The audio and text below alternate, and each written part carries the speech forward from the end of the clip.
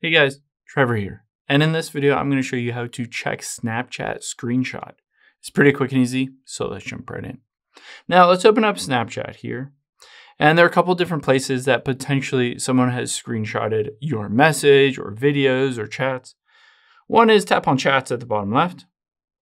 And you can see some of these. If I tap on, say, Evie here, you can see screen recorded chat 2 times.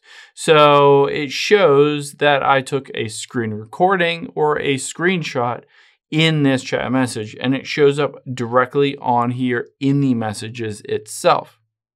However, if you're wondering for a maybe story that you created, you can tap on your profile at the top left and then scroll down to My Story. Tap on that and then open up your story.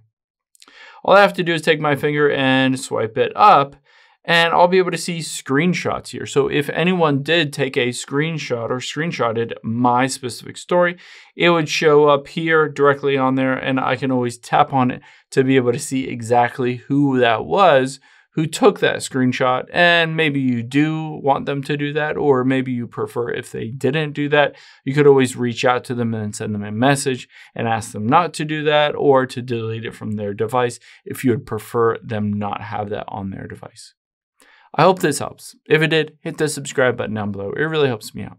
And I'll catch you on the next one.